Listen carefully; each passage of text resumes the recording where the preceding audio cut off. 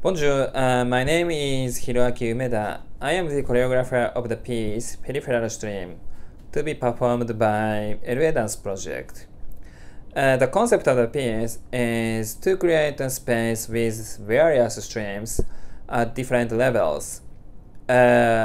So I and the dancers started working on researching the movement with the system. So I gave them a system of the movement to control the gravity of the center, to gravity center of the body.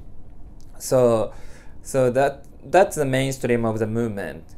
So then from that mainstreams, dancer transmit forces to the other part of the body, and then they create their own movement with their body. So these streams goes to the also to the other part of the other material of the piece, especially to the video image.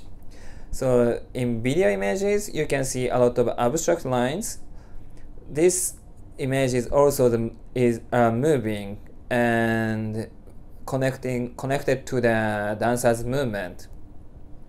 So actually, the space composed of the from the mainstreams goes to their body, through their body to the other part of the materials.